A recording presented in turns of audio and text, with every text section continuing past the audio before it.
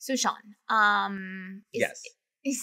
Is the sky falling? I mean, so what's going on with the market? I mean, I know, this world that we live in now, it's a very fast, it's a changing world, right? Like nothing is static. So the market has shifted again. So what we're going to do in this video is we're going to talk about how has the housing market shifted in St. George. Okay. Yeah. I mean, we're definitely sensing a shift for sure. Yeah. And so, is it, well, I don't know. Is the sky falling? I guess you guys gotta tune in, check it out. You got to figure it out. You got to tune in to find out.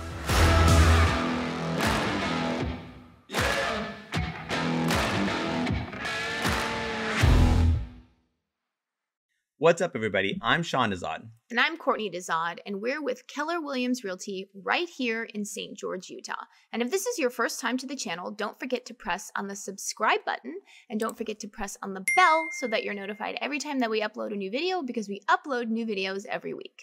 Yeah, and while we do love making these videos, I mean, how much we love them. I mean, it is fun to make. Yes, we love making these videos, but especially when we have our kids involved. That is fun. That is true.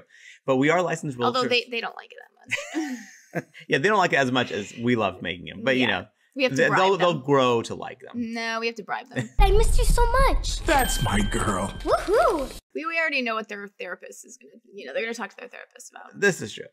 But having said all that, we are licensed realtors right here in the state of Utah. So while we love making these videos, our kids notwithstanding, what we love more is to help you with your real estate needs. So whether you're thinking about buying or selling a home in Southern Utah, what you want to do is you want to give us a call, shoot us a text, or send us an email. Or you can reach out to us via WhatsApp. However you want to get a hold of us, we've got your back. So we're just going to give a broad overview first of just like the real estate market in general. And then I just want to preface this. We're going to be largely, focusing on what data is available.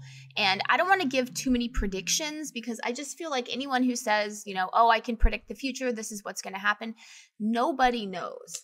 Literally no one knows. You left your crystal ball at home. I know. I wish I could predict the future. Yes. Because if I could, I would not be sitting here right now. What? I would be a trillionaire. I'd be the world's first trillionaire. But with $10,000, we'd be millionaires. And I would still be doing these videos. That's how dedicated she is. No, I would probably be in a villa in maybe like Italy or France and just, enjoying my life. Not that I'm not enjoying my life now, but I don't know.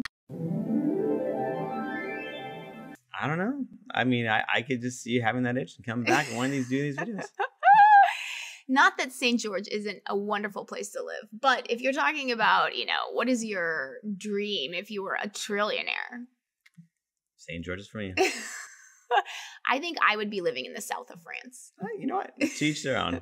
Well, maybe it'd be a little awkward, though, if you were in the south of France and I was in St. George. But well, that's true. I guess that's why we would have a private jet in that point to whisk us around. That's true. That's true. So anyways, we're just going to try to give you some general data. And so generally speaking, if you just look at the real estate market as a whole over the United States, I mean, what has happened? I'd say there's been a pretty big shift probably over the last, first let's say, so we're filming this early June. It probably won't get posted until like a week and a half later. So over the last, I'd say, 6 weeks or so, how has there been like an overall market shift just over the entire country? It's been interesting. I mean, so we're going from what was an insanely hot seller's market, right? So where it didn't matter what it was, it didn't matter what condition it was on the market, it was gone, right? I mean, that's just like what the situation was.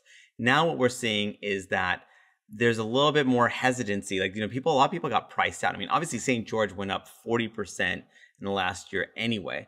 But then when you add to the fact that the interest rates have moved up, almost doubled also during that time frame. And in fact, my sister, she got a loan for a property that she bought in Park City, and she got a 30-year fixed loan for 2.75%. Now you're above 5% realistically speaking. And it seems like we're on our way up to a little bit more depending. So what that means is that people's affordability, it just, with the housing going up as well as the payments going up, basically what you're getting is that your payment pretty much doubled in the last year, which is, again, a tough pill to swallow and just kind of gave people a little bit of pause because it just moved up so fast, so quickly.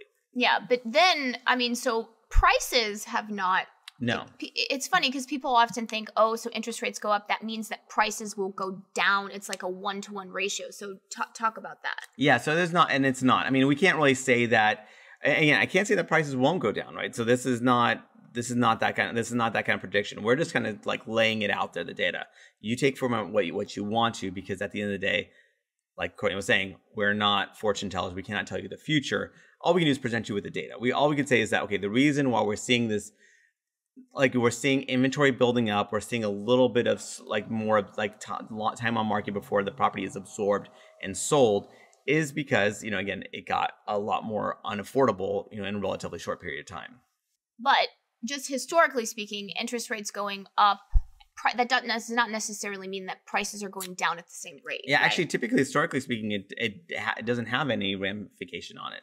So not to say that this wouldn't be one of those times, but interest rates moving up doesn't actually mean that. Because again, a lot of people are looking at the situation as, obviously we're combating inflation or whatever. So real estate traditionally is an inflation hedge. So they're putting their money into real estate because at least it has tended to hold its value well in these inflationary environments. Yeah, long term. Like Yes. you think, in 20 years, at least it's an asset, right? And traditionally, real estate tends to go up, right? Yeah. And then as far as when we're talking about what's going on right now, what we're seeing is supply building up. We are seeing more homes hitting the market for sure. I mean, that is definitely happening, which is fantastic because honestly, I remember we were looking I just remember back in January, February, March, there was so few homes on the market. And, the buyers we were working with going, can we just get some homes that are on the market, some homes to see and to hopefully buy? Now is that opportunity for a lot of people because they can finally get some options because there were none. I mean, so it's kind of awesome. So we're seeing a lot more inventory hitting the market, which is giving people a lot more options. They can finally buy the house that actually more suits them rather than selling on something that they really weren't in love with, but they felt compelled to get that because they had to get something. So, okay, so here we are. This is from our MLS. So this is the market summary for May of 2022. Yeah, so the most recent month available. Even though we're in June, obviously it's early June, so they don't have statistics on June yet. Yes. Although I can predict the statistics. Oh, me too. Yeah. So basically what we're seeing is that prices are actually, it's interesting. So let's take a look and see what's going on here. So as we're drawing, as you're noticing here, fascinating. So you're seeing the listings here, right? So it was pretty high, this is about October, November or so. So a pretty decent amount of listings hitting, right? Like about 900-ish listings on the market. And then what you're seeing is that it dropped, right? This is what I was talking about, like how low it got. This was back in February where it was just insanely low. It was like about 500. So almost half, 40% of it dropped 40% from that October. Now what we're seeing is that as we're kind of creeping up to April, May, you're seeing, and again, this is not an unusual thing too. This is a lot of time, this is the time that things sell, right? Yes, so it's seasonal as well. But not that seasonal is not the only thing. Yes, we're definitely seeing listings starting to hit the market more and more. And so we're seeing this discrepancy. And actually what's interesting here, if you notice, is that you have listings creeping up, but then home sales, but this is a trailing indicator. So this isn't, active listings is a little bit more real time. Closed sales, like with this black line here, this is lagging. So this is kind of showing a decline, but this is from data from 1 to 2 months ago. Yeah. Of properties that hit the market. So we're kind of seeing that there's a bit of a spread going on between the properties that are sold and the properties that are getting listed. So it is an interesting trend where listings are trending up. So that's adding more supply to the market, right? So, and if demand is weakening, then we're going to see properties sit on the market realistically for longer. So as we're seeing actually listing prices. So does this have days on market? How many days on market? What's the average days on market right now? So it's actually pretty low. Yeah, so it's still a seller's market, at least at this moment that we're speaking. Yeah, and so actually, so you see the days on market here was 40 days, which is still pretty low when you're talking about, your traditional market. So what is traditionally a balanced market is 60 days on market?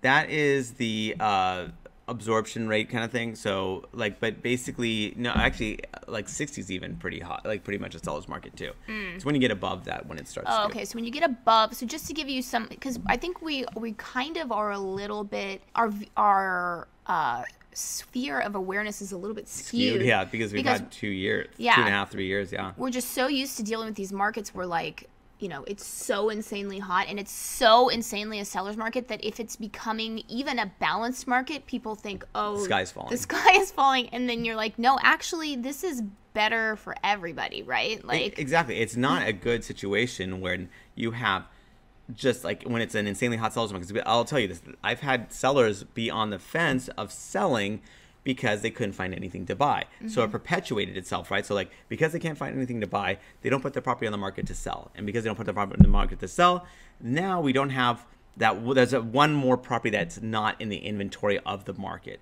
So finally, this is going to give people options. People can actually, God willing, buy and sell a home. You know, like, what a concept. They could actually move up, move down, move sideways, whatever they want to do. They can actually find a replacement home, and therefore they can put their property in the market. And if their property's in the market, then buyers themselves have more options, which is amazing. Again, I personally don't love an insanely hot buyer's market or seller's market. I don't like it when it's that skewed. I mean, balanced markets, there's movement. People can actually do stuff, and they can find the right home that fits their needs. yeah. And then, so you're looking at the days on market, though. So the tail, though, is interesting. So in May, like, so you saw how hot, like how much days on market things were sitting at, you know, in January, February. Look at that. It's about half that now currently. So it's kind of telling you. So I think that don't read all the newspaper articles telling you the sky is falling, because the data is telling us something a little bit different. And in fact, even to illustrate this further, look at this. The price to sales ratio here, look at that. It's at 101%, which means that a home is typically selling for slightly above list price. Whereas, like, you know, back in December and all that stuff, it was selling at 3% below list price. So if a property was listed at $1 million, it was selling at $970,000, right? So that's kind of what we're seeing. So, and then as we're going further down, let's kind of check out some more data. Now we got past the tables. Let's kind of just look at some of these just data lines right here. So, right, like, so average list price. Let's actually average sale price. That's all we care about. So the average sale price is $640,000 in May 2022. Last year was $503,000. So a nice bump in values for sure. In days on market, 18 days, give or take. So it's kind of maintained, actually. So it's not like, again, it's not like these properties aren't selling. And actually, another thing I want to tell you too is that when people see price reductions, like, oh, the prices are falling, that's not necessarily true. What we have right now is what we're seeing is that we're seeing that the homes that have sold lately, that's, you know, people thought that was a stepping stone. So if like a home in a neighborhood sold for $500,000 and it was like, let's say, fixed up and nice, people thought, okay, my house that's not as fixed up can sell for at least 510, 520, right? Like that's what their thought was. Like that was the next step up to a higher appreciation value. But we're seeing that $500,000 level, let's say, currently being more of the ceiling and not the floor. So really, the market at present is showing us, it's kind of like stalling out. It's kind of plateauing as far as values are concerned. And so what we're seeing is that homes themselves aren't necessarily like going to go up like 20% per like quarter. Like, you know, it's kind of like more or less flatten out. So sellers that thought they could price their property at 520 are coming to the reality that, oh wait, you know what, my property is probably worth really closer to 500,000. So they're doing a price reduction, but that doesn't mean the property value went down. It just means that the seller was off when they priced their property. Yeah, they were unrealistic. Yes. Yeah, there's a lot of unrealistic sellers right now who have not understood that the market has shifted. Yeah, and again, it's not, I mean, and part of it's obviously this happens pretty quickly, right? So, and again, it's hard to get people to think that, oh, things have changed, you know, have shifted. So, but, you know, obviously it's, you know, if you're a seller, you're better off pricing it at market value and seeing what interest you get rather than pricing it high. Like when I encounter sellers going, I'm going to price it like, you know, 5 or 10% over market value because I want to have that cushion to negotiate down. That leads to an environment where your property is going to sit on the market for way longer than it ought to, and then you may get less ultimately than if you just priced it right from the get-go. Yeah. And then so what we're seeing here though is that the average sales price is up, you know, significantly year over year. Days on market is still way low, like, so it's really good, you know, way low days on market. So just another overall thing that we want to show you is that just because you hit a recession, that doesn't necessarily mean that housing is going to crash. You know. Now, not to interrupt, but we have to say that we're not even sure that we're hitting a recession. Yeah. There's there's people that are forecasting that we could be hitting a recession or whatever. May or may not happen, but in the meantime, we still want to like address this point though. Yeah. So, yeah, if you just go down, here are the last 6 recessions, and then obviously everyone thinks about 2008, especially if you're around our age group, because this was like a really, our first real recession. Yeah, it was like a foundational part of our development. It was our Great Depression, really. Yeah, and just the amount of carnage that happened in 2008, especially if you're like us and we already had family in the real estate industry. I mean, it really affected like our families. And so I feel like that a lot of people think, oh, a recession means housing's going to crash. But the 2008 recession, that was caused by housing, yes. right? So it was a very different, each recession is created in its own unique way. Right? Yeah, and as you can see from this chart, 4 of the last 6 recessions did not lead to housing markets going down. So just so you know, just to put that at ease, like just because we're getting a recession doesn't mean housing prices are going to drop. So just, it's not a certainty by any stretch of the imagination. Yeah, it doesn't necessarily mean. It doesn't really have any relation. Really. Yeah, and if you're wagering on it based off of this, you'd probably be wagering that's going to at least stay flat or go up. So if you actually looked, so we found an article about the Utah housing market.